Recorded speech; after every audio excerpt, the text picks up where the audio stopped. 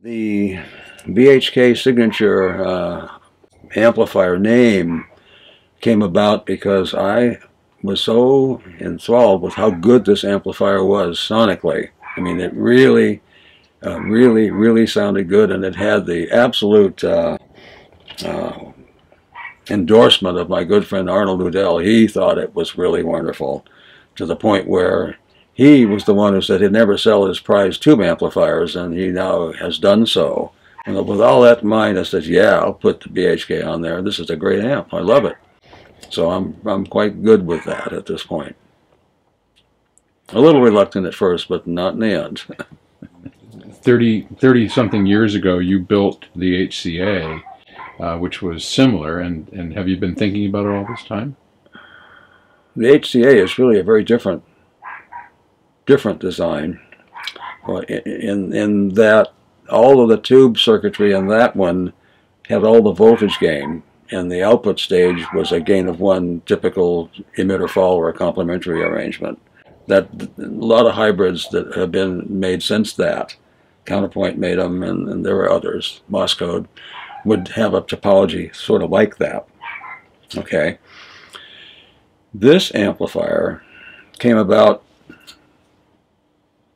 with a tube in front of it because we was doing research with different headphone amplifiers, and I designed a headphone amplifier that had a tube input stage, and it had, and that was the input stage, but it was included in the overall feedback loop. And there was another headphone amplifier that didn't do it that way, that we thought was the best sounding one that was out there. It was a Pathos Orium, which I still have one, and Arnold has one as a prime one that we use.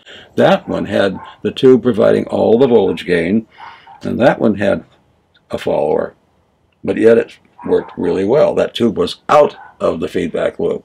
So when the BHK Signature idea came along for that amplifier, that had a solid state output stage that had a voltage gain of about 8 times, rather than the usual 20 times of a regular power amplifier. So it turned out that a tube stage ahead of it, or a solid state stage if you would, outside of that basic output stage core, needed a gain of only about 4 or 5. And that was easy to do. The tubes was very degenerated. It could produce a lot more voltage gain than that. So it had low distortion and great push-pull balance, meaning that the output phases were equal whether you fed it balanced or unbalanced. Just what we need, because the output amplifier are 2 separate phases that need to be driven balanced. And so that's part of how all that came to be. But how that output stage came to be, that was something that for another client I developed this circuit. That for that client I was trying to make an amplifier that had a driver transformer, a very good Lundahl transformer, which are one of the best ones out there, to drive a pair of very large same-sex in-channel MOSFETs. Well, I worked on that and I couldn't get enough stability in that circuit to do what it had to do, and I had to abandon it. And I said, what am I going to do for this client?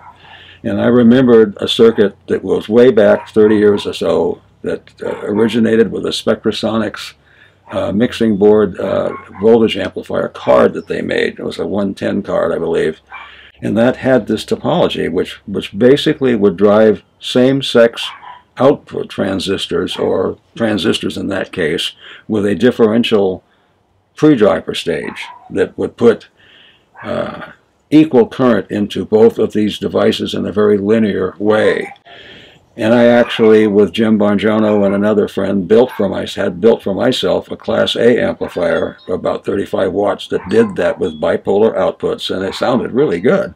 So I remembered that, and I said, you know what? An epiphany came upon me that if I used that kind of a circuit with all MOSFET devices, I'll bet it would be really good. And I immediately set to work with some of the modern big in-channel MOSFETs, and it worked right off the bat. And in short order, I had this all working, and that led to a design that client was very happy with. So I used a similar kind of a topology based on that success of that in the PS Audio amp, using different kinds of brands of devices and different ways to connect them. But it still was all MOSFET. And with that tube front end, which I believe Arnold Udell suggested, because we were working together on the headphone amps, says, Bascom, that's what you got to do. Okay, and I remember proposing that to Paul McGowan. And he says, what? You know, we thought he was going to freak. And he said, you know what? Let's do it. And oh boy, the rest is history. And this amp is just such a sweetheart. Man, I just love mine. You know, I couldn't part with it. One of the questions we get asked a lot is, why MOSFETs? That's a good question. That's a good question. A lot of Jim Bongiorno hated MOSFETs as a matter of interest. And I tried to actually use MOSFETs with some of his designs, and he wouldn't pay me for it, the work that I did. Oh, God. But anyway, there's something about them. First of all, I just know they sound good. And I've made a lot of circuits with them, you know, before and after doing this PS Audio amp, or doing it on headphone amplifiers, and they've all just worked well. And I can't explain technically why they do. You'd think one of the properties that they have is that they have a high input impedance, but they have a lot of capacitance, which means that high frequencies, they're hard to drive. You know, even though you think, well, it doesn't take anything to drive them, well, it does. So, but other than that, you know, they're not any more linear than transistors, necessarily, but they just sound better, and I don't know why. It's the honest truth. Like, well, what's the difference between a MOSFET and a bipolar transistor? Well, the solid-state essence of them is entirely different. A transistor has a base and emitter junction that has a voltage drop of around maybe 0.6 of a volt when it's active, whereas the MOSFET doesn't have that kind of a junction. It just has a gate that will control the current between the source and the drain by the voltage. It's more like a vacuum tube in that sense. You know, whereas a transistor has got holes and electrons, and it's a totally different physical solid-state technology kind of a thing. So, and in the case of the MOSFETs used in the power amplifier, a very interesting problem. Oh, this is interesting. If you were to make this circuit with bipolar transistors, it would have to be operated Class A. It would have to be operated Class A, and the reason is that the driver has certain currents that at the idle currents are equal, and they drive each of the output devices to some conduction level. When you modulate this circuitry fully, one of these currents doubles and the other one goes to zero, and that means that in terms of what the currents happened in the output stage, it can only double. So if you were idling at 100 mils, or you could only double it to 200 mils. And that's only going to get you 200 milliamps times 8 ohms is not very many watts. So if you operated at Class A, let's say, with a plus or minus 40 volt supply, you're talking 2 or 3 amps of current all the time that can double to 6 amps. Now you can get clipping all the way Class A. Well, with MOSFETs, if you used linear MOSFETs, the same condition would apply. You'd have to run at Class A. But these newer MOSFETs have the property that they're actually quite nonlinear, such that if you had, for instance, the gate voltage for the idling current that you wanted, maybe a couple hundred milliamps, let us say, and there's 3 volts to get it. Now, remember, these currents that are going to drive this can double that 3 volts in full modulation. That's 6 volts. Well, when you put 6 volts on the gate, it can deliver amps. I mean, tens of amps. So it just becomes easy. You can operate it all the way from Class B. And we've chosen to operate them in a Class AB mode with an actually modest idling current. I mean, it dissipates quite a bit of heat, but it all works out just perfectly for this mode of operation. And that's unique. I mean, it's unique. And this circuit is very, very different, totally different than any other power amplifier.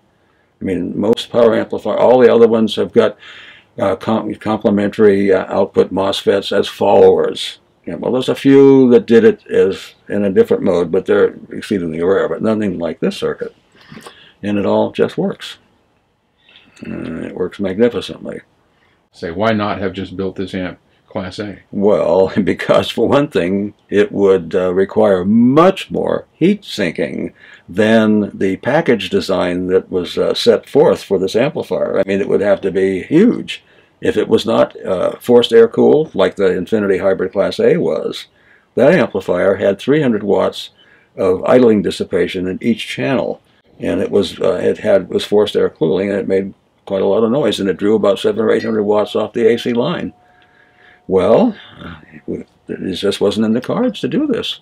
Would I have liked to do it that way? No, I really never even thought of doing it that way.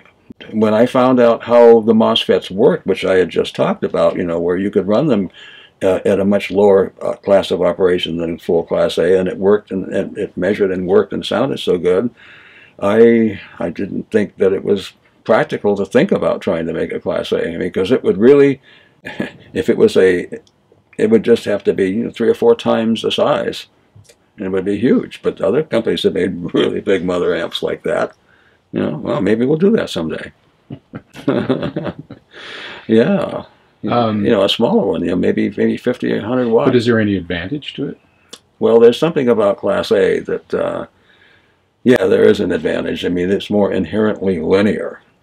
I mean, it really is. I mean, there isn't any kind of a crossover distortion kind of a thing in a Class A amplifier. And different Class A amplifiers over the years have sounded very good, but so have other kind of classes of operation. All the tube amps, I mean, virtually all the tube amps operate in Class AB. Very few have been Class A. Mm-hmm. You know, there's a practical consideration to really get into it. They do. But, I mean, I certainly wouldn't be opposed to trying that at some point. Tell us the difference from your perspective of what you hear from the solid state input versus the tube input on this design. Well, I've listened to a design like this quite a bit without a tube front end, and it's very, very good. But the tube front end just opens it up, gives it more space, and it makes the overall sound much more musically believable. I mean, it's very, very, very a strong difference. You know, it really is. And so it's absolutely worthwhile doing, because it makes the overall performance and the sound get to a much higher level. Why? Why? Because it's a tube, damn it. Tubes sound good. It's that simple.